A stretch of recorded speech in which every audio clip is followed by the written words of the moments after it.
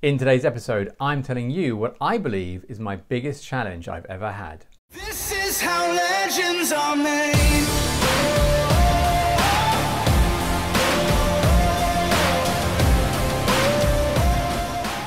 So this is episode 164 of The Daily J. I hope you're doing amazing wherever you are. Today I wanted to share a challenge that I was presented with. Well, it wasn't so much a challenge that I was given, more that I've turned it into a challenge.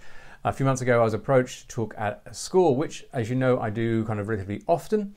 This is often just maybe the assembly classes, so 15-20 minutes or so, or maybe longer sessions which last for about an hour. But for this school they've asked to keep the talk to 5 minutes, and that's my challenge. And it's a challenge because, as you can imagine, I need to deliver as much impact and as value and as benefits for the students as possible within 5 minutes. And that is a bit of a tricky one because you know, like I have a number of options I could choose from, a number of talks, a number of things, but which ones create the biggest impact? So I was struggling with what I could come up with. And I'm not sure I've got an exact answer, but I've got an answer that I wanted to share with you.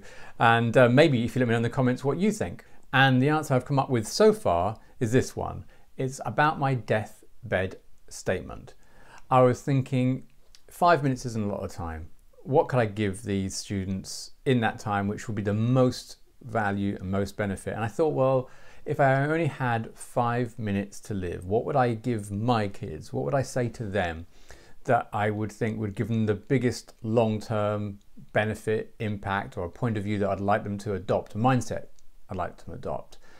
And I went over my mind, what would it be? And there are a number of things that I talk about, you know, gratitude, appreciation, patience, kind of falling in love with your failures, all of that. And I was thinking about which one, if I had to choose one within the space of 5 minutes to give them as a message, a final message that I'd like them to take forward for the rest of their lives, what would it be? And the one that came back to me was actually perspective. Having studied and worked with a number of different people, variety of successes in their lives, it just seems to come back down to perspective. So what do I mean by that? Perspective in the sense that when we are confronted with a challenge or a problem, seeing as many different ways of understanding the situation as possible is critical to your happiness in a broad term. And I've spoken about this before, but this is kind of me rummaging out the idea for the 5-minute talk. It's that happiness is linked to having as many options as possible, then choosing one which is the most useful for you. When we can get our most stuck, our most upset, is when we're only seeing it through a blinkered point of view, when it's only seeing one option. We think that's the only one we choose from, and that really kind of like jams us up and blocks us and puts us into a stuck state. The more we can practice, and it's a practice, it's an art, of finding multiple interpretations of a situation, the more chance we're going to get to happiness. And I want to make sure I'm clear about this to the students, is that it is a practice. It's, you know, it's the mental gym you're going to have to go through. It may appear quite naturally for some people, and that's fantastic, but for many others, to get into that stage or that mindset can take a bit of time, and it takes practice. So when they're confronted with a situation, I want them to really come up with as many possible interpretations. And the connecting thought to that, if I have there's time to explain to them, is that what we think about and how we see it informs our decisions. Our emotions respond to what we're kind of interpreting. So if we have multiple interpretations, we can have multiple responses and ways of interacting it.